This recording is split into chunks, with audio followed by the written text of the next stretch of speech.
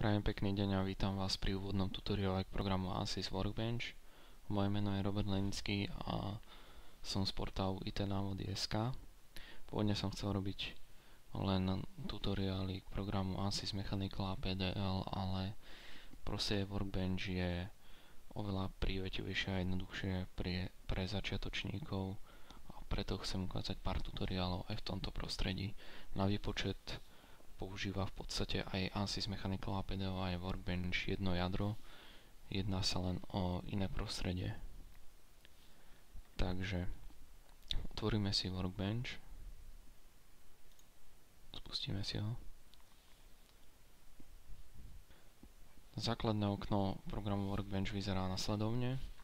Ako vidíme, naľavo sú rôzne typy analýz, ktoré dokáže tento program realizovať. Pre začiatok som zvolil štruktúrálnu statickú analýzu. V hornej lište vidíme klasické menu, file, view, otvoriť nový dokument, uložiť a podobne. Takže keď chceme spraviť jednu z týchto analýz, tak klikneme ľavým tlačítkom a presunieme ju do takéhoto štvorčeku, ktorý sa zobrazí na ploche. Vybrali sme si tú štruktúrálnu statickú.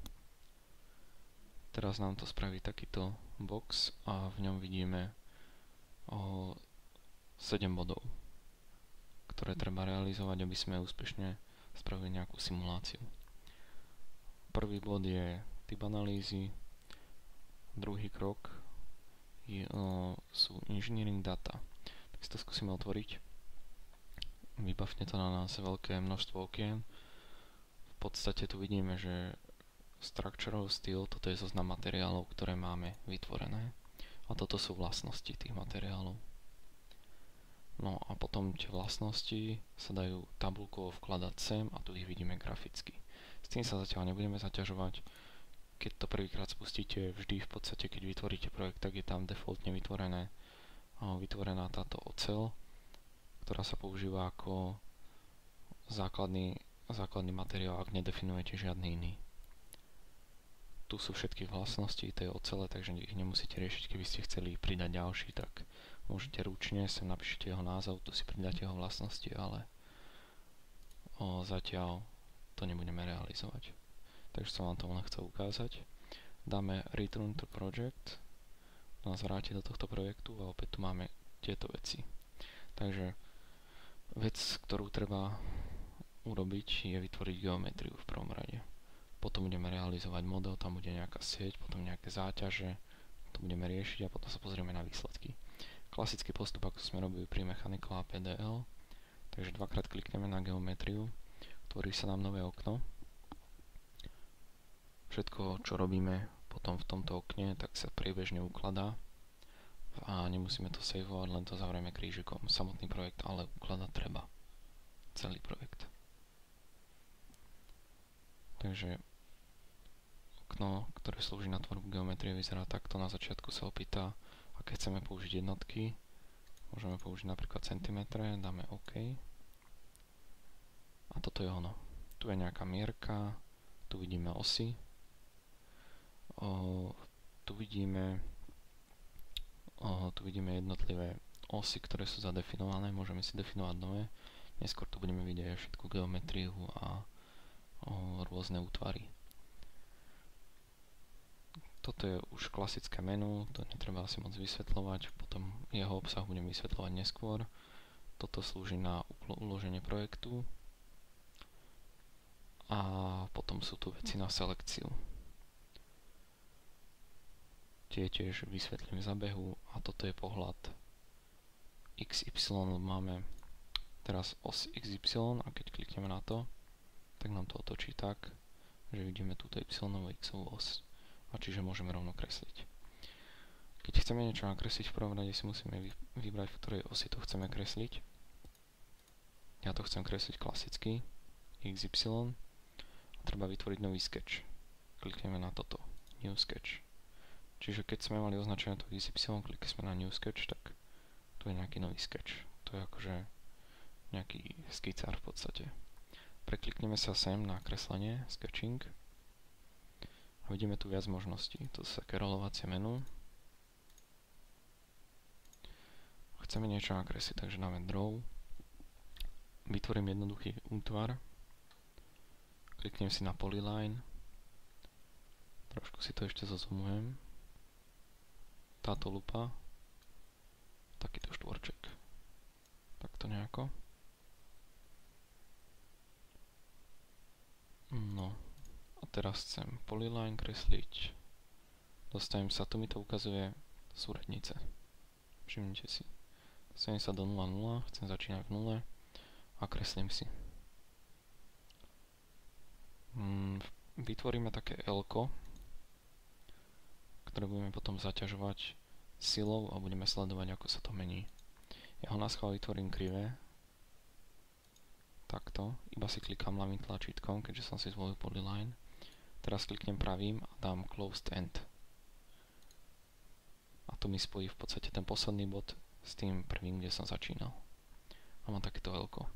Je krivé, škaredé, takže spravíme takú vec, že klikneme na constraints a tu je, že paralel. Kliknem na paralel. Prvá vec, ktorú si zvolím, ono to zarovná s osami, tie priamky, alebo teda úsečky, ktoré si kliknem. Čiže kliknem na túto os ako prvú a potom kliknem na túto úsečku a zarovná tú úsečku s tou osou. Obdobne to spravíme aj s tou hornou. Tak a máme to zarovnané. Rovnako sa to realizuje aj pre tieto, čiže s touto toto, s touto toto. V tomto workbenchi sa veľmi príjemne kreslí. Nie je to také krčovité ako v ANSYSe klasickom. Dobre, takže máme takéto veľké vytvorené. Zatiaľ prázdne a je to 2D, ako vidíme. Ešte ho odporúčam okotovať. Kotuje sa v časti Dimensions. A teraz kóty poznáme vertikálne, horizontálne, ako isto všetci vieme. Takže horizontálna je tak, ako je to tu nakreslené. Čiže označím si túto a vyvedie mi to takúto kótu. Takisto túto a vyvedie mi to. Nie je to nutné kótovať, ale je to celkom praktické a dá sa to potom parametricky meniť, čo je veľká výhoda. Takže okotujem si to celé, všetko čo potrebujem. Takto nejako. Tuto vidíme tie kóty, čo som vybral. A môžeme si to meniť teraz. Môžeme si dať, že bude to hrúbka 1. Táto výška bude povedzme 3. Táto hrúbka momentálne 3,2, tak dáme 2,5. Pozor, ak máte nastavenú slovenskú lokalizáciu, tak je potrebné používať čiarky, nie bodky. No a táto výška povedzme 4. A máme takéto pekné oko. Dobre, máme ho nakreslené, preklikneme sa opäť do časti modeling. To je tento sketch. A klikneme na extrude. Extrude znamená vytiahnuť. To znamená, keď to je 2D, tak to spravíme 3D. Máme extrude. To je táto operácia, pri ktorej je taký blesk. Ten blesk znamená, že ešte nebola vygenerovaná tá operácia a že ju treba generovať.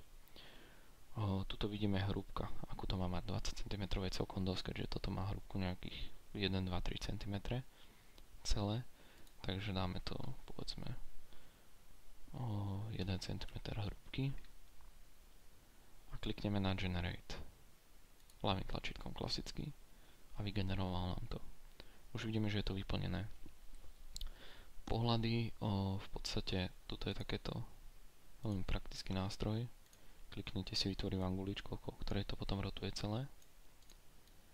A keď chcete perspektívny pohľad, kliknete na túto guličku.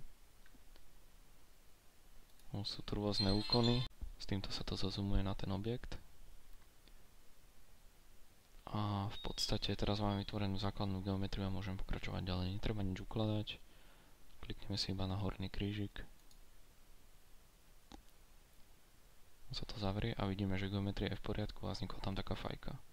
Dobre, keď je v poriadku, tak ideme do ďalšej časti model. V tejto časti sa vytvára hlavne sieť. Potom vlastne ono je to spojené, ten model, tak tam sú aj okrajové podmienky, a v podstate aj solution, čiže všetko už ostatné sa robí v tomto, len tá geometria sa robí v tom prvom. Ono, keď to spustíte, tak prvé, čo začne robiť, tak začne to naťahovať tú geometriu, ktorú máte vytvorenú. Dobre, už je ready. Takže, v podstate geometria, to je toto. A tu sa dá definovať, že čo je to za materiál. Assignment, a tu je, že structural style. Žiadny iný nemáme vytvorený, čiže žiadny iný nám neponúkne. A to ani nebudeme riešiť.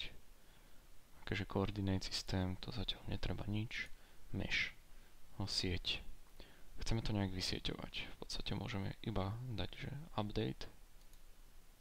On nám to vytvorí defaultnú sieť, ktorá má nejaké také oká, ktoré sú dosť veľké.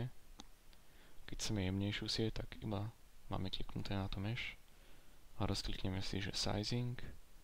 A tu je, že hrubé. Dáme si medium. To je najjednoduchší spôsob, ako to zjemniť celú sieť.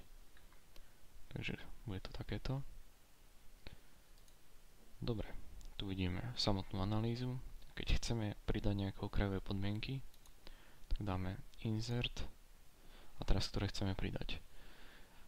Ja som si to vymyslel tak, že tento horný, túto hornú časť upnem napevno a túto časť budem naťahovať nejakou silou a budeme sledovať, ako sa to mení, ako sa to ohýba celé. Čiže v podstate chceme vytvoriť, dáme insert, chceme vytvoriť to pevné upevnenie tu hore, takže to je fixed support a mal som označenú túto plochu, čiže mi to dalo sem, ale ja to chcem zmeniť. Toto je to fixed support, mám to označené a klikneme na geometrii. Tuto musím mať vybraté plochu, face, kliknem na tú plochu, dám apply a hotovo, to je všetko. Dobre, teraz chceme nejakú silu. Dáme insert a dáme force. Opäť vyberieme si ktorú plochu, čiže túto a dáme apply. A teraz v ktorom smere to chceme naťahovať. Čiže dáme si to ako components. Ja to chcem naťahovať totiž to iba v jednom smere, nechcem, aby to ťahovať do všetkých možných. Čiže dám components a vyberiem si jeden smer, v ktorom to chcem. Chcem to naťahovať v osi x-ovej, lebo toto je x. Čiže chcem to ťahať tak k sebe. A chcem to ťahať silou, povedzme, 5000 N.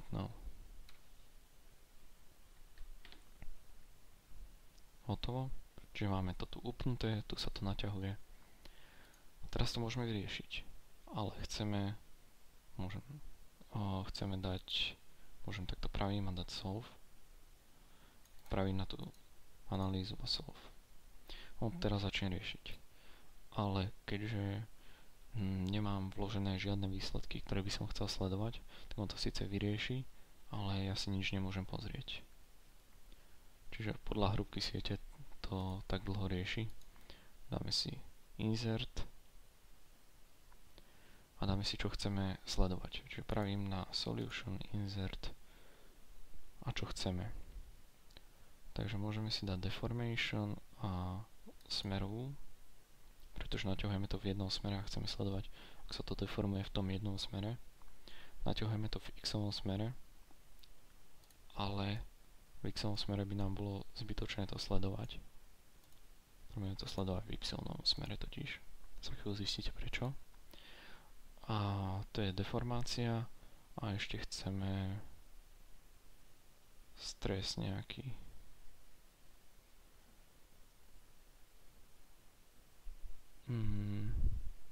Nie, strain a normal. Hej, tu je to takto. Strain a normal, to je elastic strain a opäť v y-ovom smere. Ono, keby si skúsite ten druhý smer, tak vidíte, že tam sa to totiž to moc nemení. Hotovo. Tieto dve veci som tam vložil. Obidve musia byť v y-ovom smere, nič iné som nemenil. A dám iba evaluate all results, lebo predtým som už dal solve. Evaluate a hneď mi to iba skopčí tie dáta. A takto to vyzerá. Dáme si nejaký normálny pohľad. Môžeme z tohto. Vidíme, že sa to ohlo. Pôvodne totiž to bolo takéto. A teraz keď pozrieme tú deformáciu, to je to najviac deformované. A to je taká celkom praktická vec, že animácia. Tak dáme si nejakú animáciu, nech to vidíme. 4-sekundovú. A takto sa to naťahovalo. Postupne ako bola aplikovaná tá sila, tak sa takto ohýbalo. Keď to skončí, dojde do okrajového bodu, tak sa to začne hýbať späť. Takže takto sa to hýbe a tak sa šíri. Vlastne toto je posunutie v metroch, ktoré tam vzniká. Čiže tu vidíme, že tieto modré body v tom finálnom, to modrý bod je posunutý o toľkoto metrov. Môžeme si dať probe. Keď si ukážeme na to, tak nám to ukazuje presne to posunutie, ktoré je kde. Od pôvodného bodu v tom smere, samozrejme, ktorý sme si zvolili, čiže v y smere. Dobre, a normal elastic strain, to je natiahnutie tiež obdobne. Takto a tiež si z toho môžeme spraviť nejakú tú animáciu. Tu je to pevne upnuté, tu sa to nemôže pohnúť. A keď to naťahujeme takto, tak logicky, že sa to tak hýbe. Je to ocel, čiže tam treba celkom veľkú silu. Preto je tam až 5000 N. To je taká jednoduchá simulácia na ozrejmenie. Skúste si ju, držím vám palce. Vidíme sa pri ďalšom tutoriále. Ďakujem za pozornosť.